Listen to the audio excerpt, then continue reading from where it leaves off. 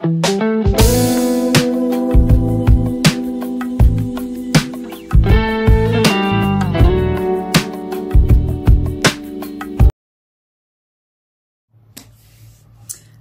guys, welcome to another episode of The Wealth Couch with me, Busiletso M.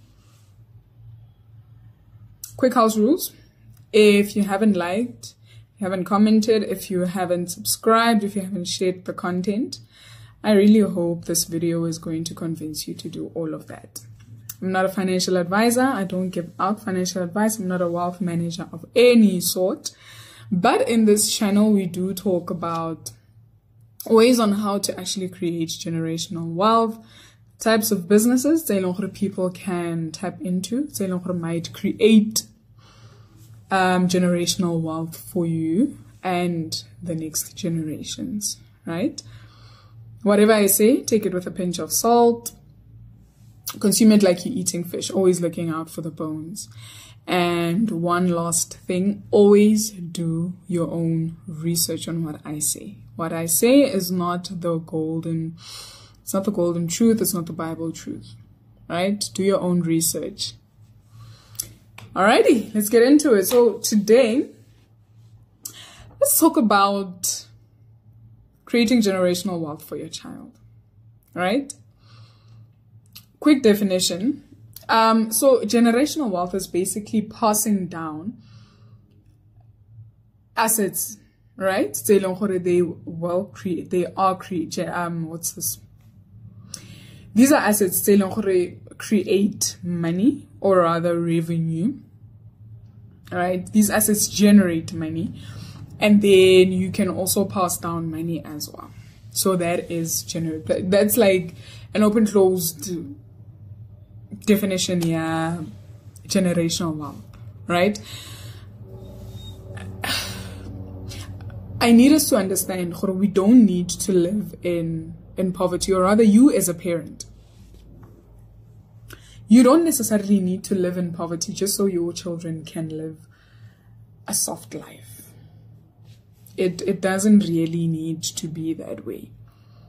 When it comes to generating wealth, you look at strategies, they are smart and easy. Like it's all about the work smart approach when it comes to generating wealth.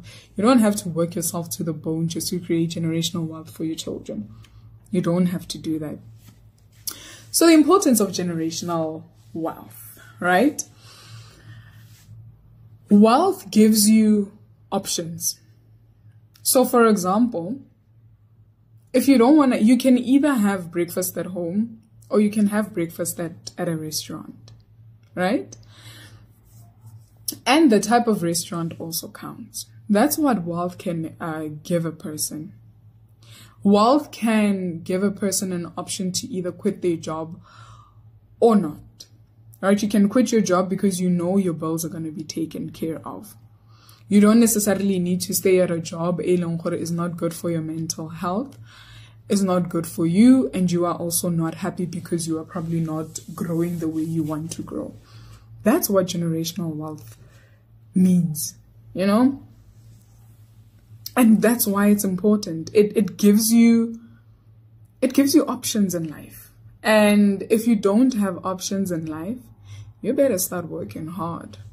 You really better start working hard.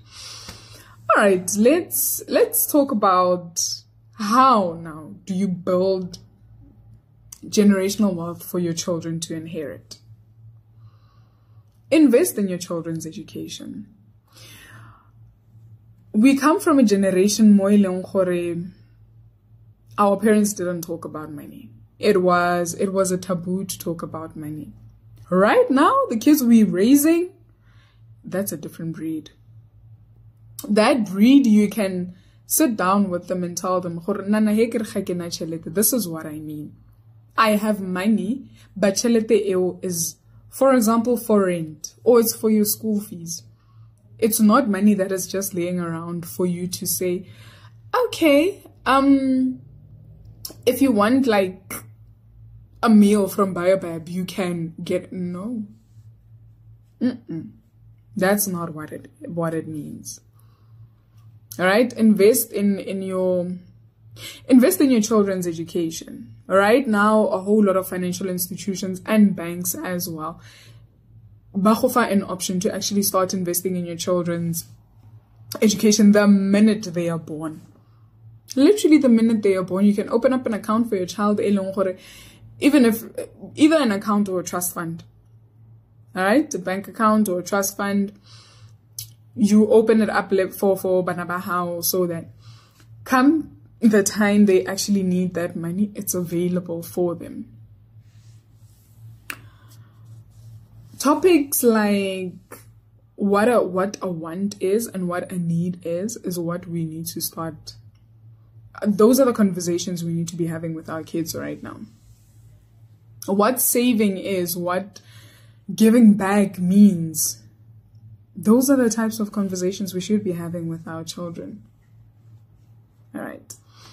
The next one, invest in the stock market. So not everybody has the time to learn about easy equities and learn what equities are selling, what equities are good, what equities can make a whole lot of money for you.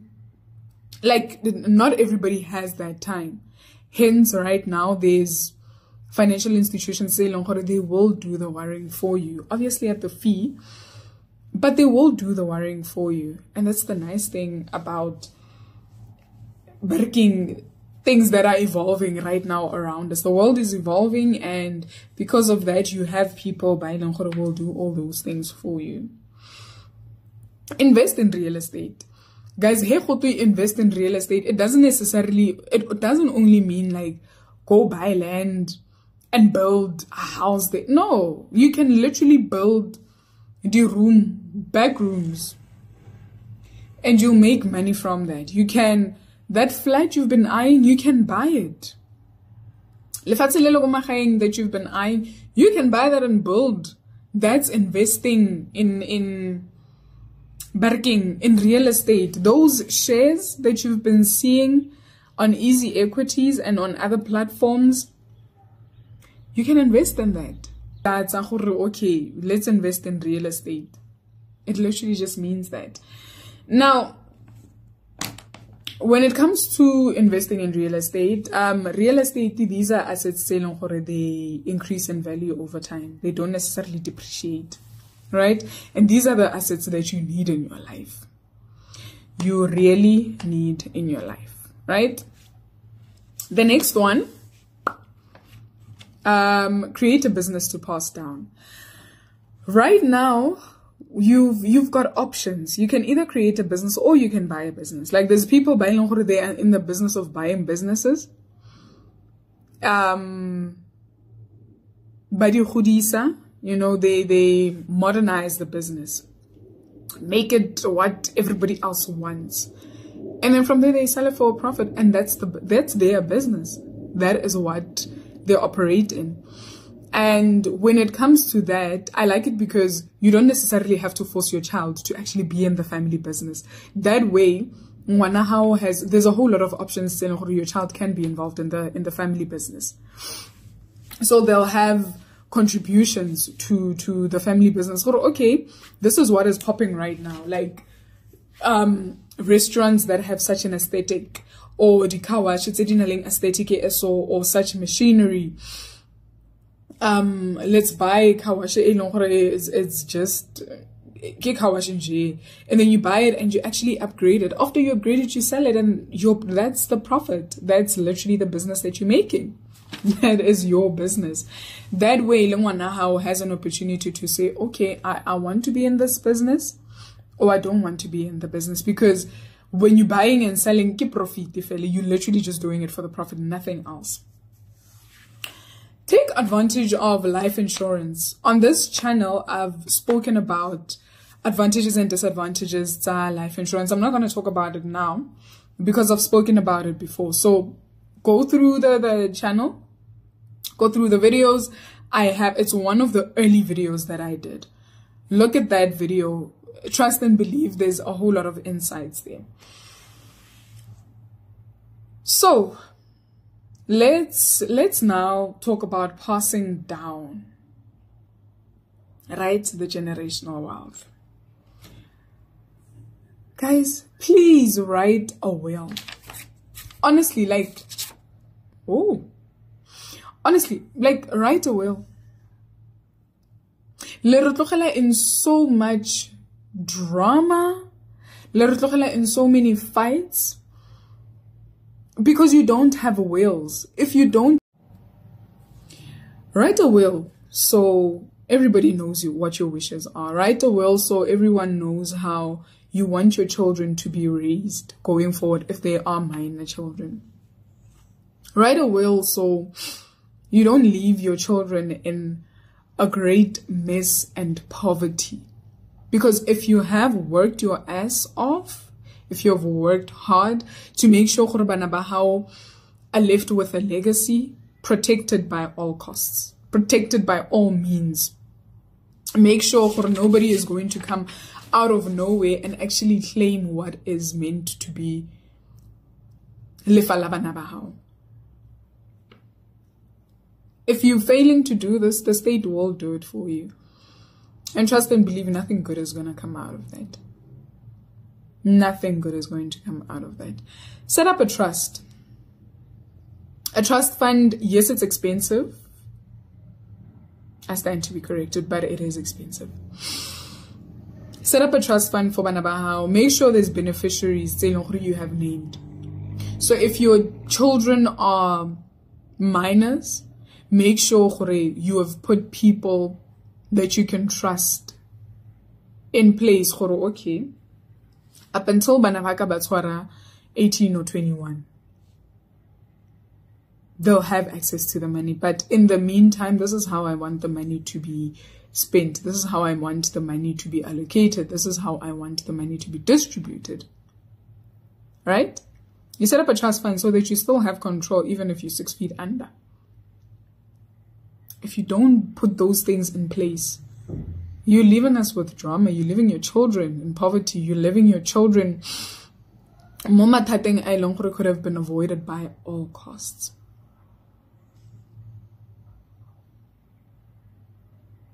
Name account beneficiaries. This way, if unale a name for, if you've got beneficiaries for your estate, it makes it so much easier. It saves a whole lot of time.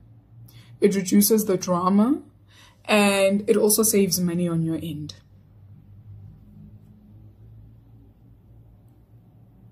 It really does.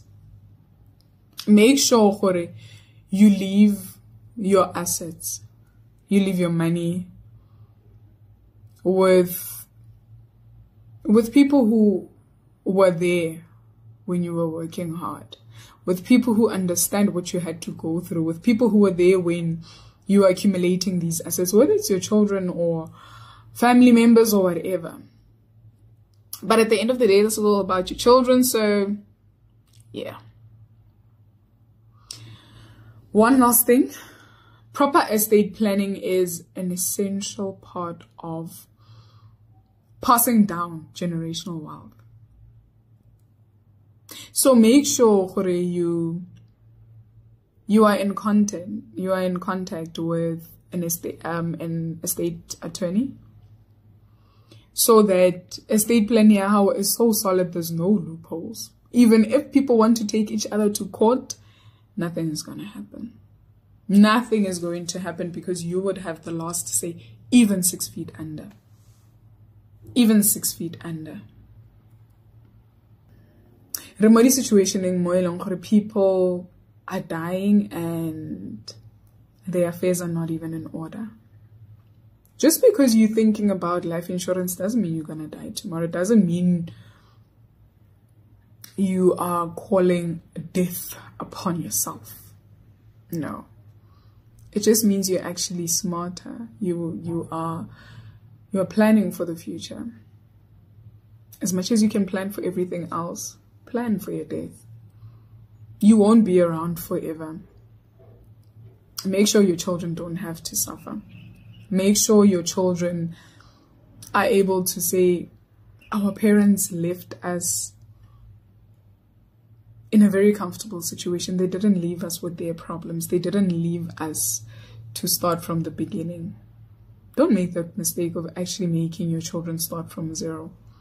Even if you started from zero, it doesn't mean your children need to start from zero.